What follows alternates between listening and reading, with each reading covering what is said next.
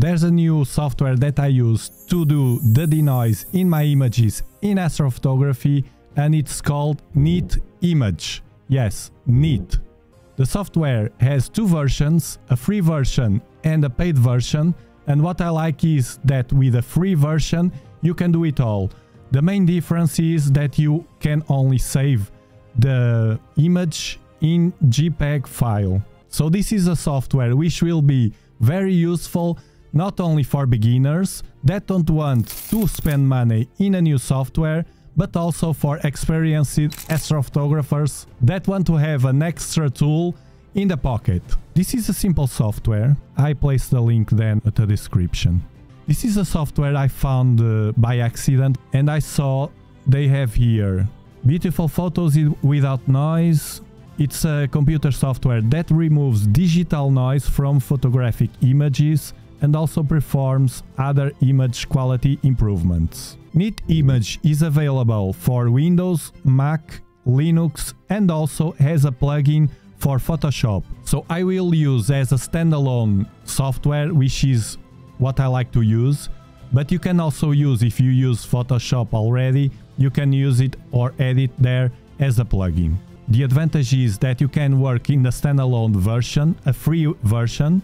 It's the demo version which I installed, and then if you like the software you can do more complex stuff and fine-tune the edit and buy the paid version, which is cheap. It's about 39 bucks, I think. So what I like in this software, the Neat Image, is that we have the option to get it for free and an option to pay later if you want, and at the same time, and this is very important to me, is very quick and easy to use. These are the kind of noises that Neat Image reduce: luminance noise, color noise, bending noise, salt and pepper noise, electronic interference noise, film grain, JPEG artifacts, in-camera noise reduction artifacts, and some other image imperfections. Neat Image uses sophisticated math to tell noise from image details and to selectively reduce only noise while preserving the actual details. So the limitations basically are save only as JPEG and with a limitation of the resolution, which is super high. My images don't go so high in resolution. And this about different GPUs or CPUs, it doesn't affect me. You will see super fast. Super fast is instantaneously. It's faster than Topaz Denoise. Now let's work with it. So you can download it here, and the download page you have the option of plugin for Photoshop or standalone, which is the version I downloaded. This Neat Image not only denoise but also do the sharpening of the image, and you can control that. You will see it right now. Go here first, Tools, Preferences, and then here you have Performance, the Performance tab, and you have here Optimize. You click on Optimize and it will do a test. It's analyzing my hardware, my computer, to see the better fit for it. It's analyzing everything here, the cores. You do the same, it's only once, and then you run Optimize and it will analyze like it's doing now. It's testing. The best combination, GPU only.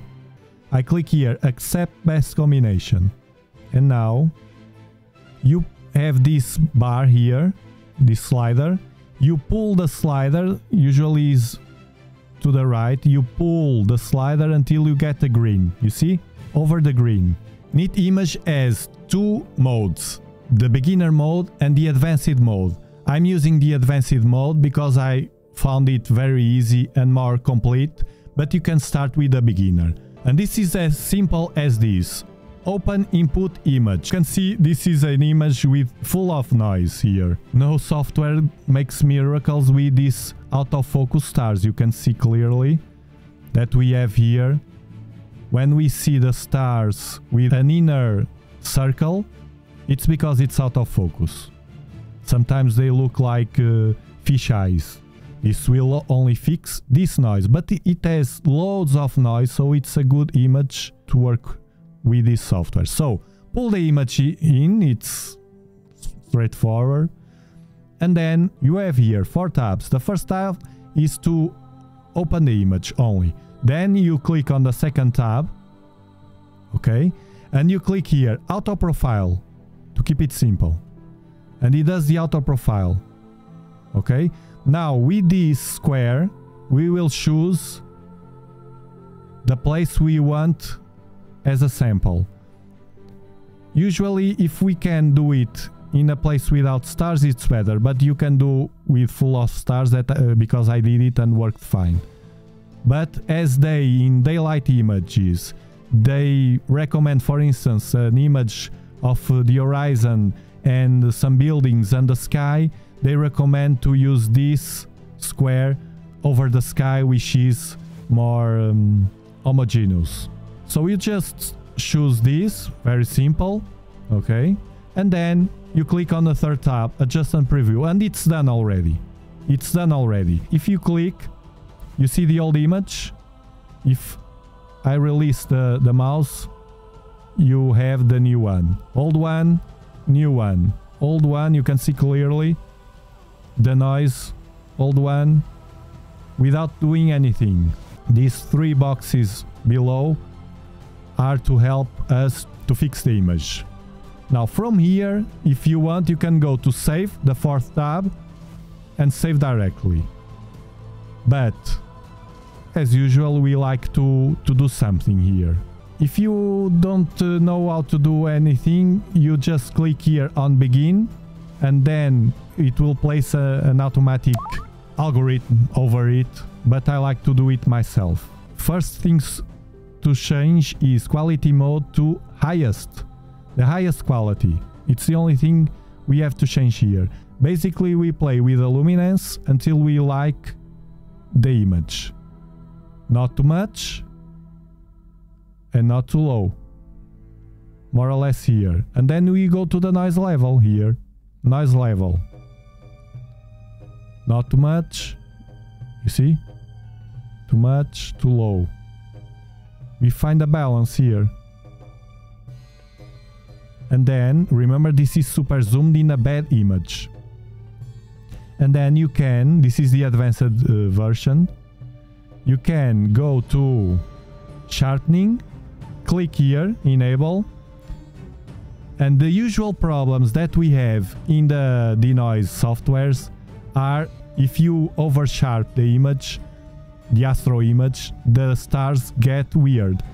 Here we have sharpening. If I crank up the lower level, look at the stars, you see? You see? With weird circles. This happens a lot with other softwares. But if we crank down the fine tune, you see?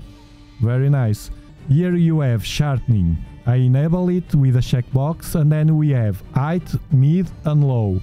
I just crank more the height because it's larger, the mid a bit less, and the low at the minimum, at 0, because it's the low is to fine tune and it's what makes the stars weird.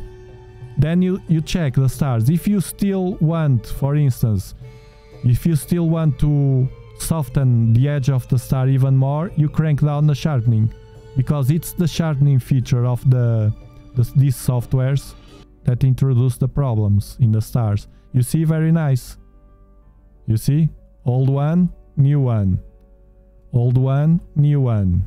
Let's do it with a better picture. So this is the rosette, which has noise over the nebula also. And you will see that these details stay there, stay better. With the software, you see, no noise. The noise is gone. With this software, the neat software. And here, the original image. And now a better Horsehead Nebula.